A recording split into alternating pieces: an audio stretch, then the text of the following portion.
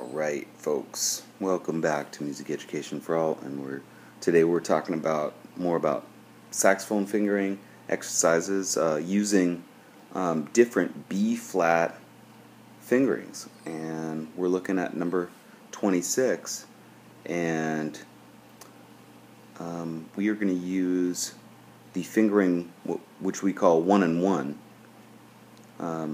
for all of these B flats.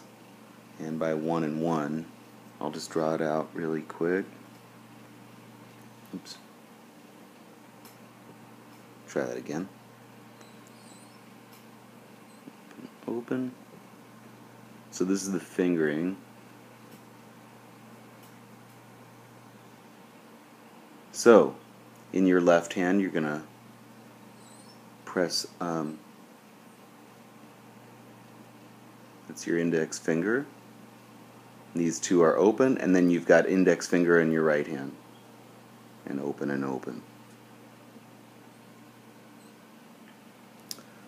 So hopefully that makes sense. And that is going to be the fingering that you use for all of these B flats. I'll go ahead and play it for you. Let me grab my horn here.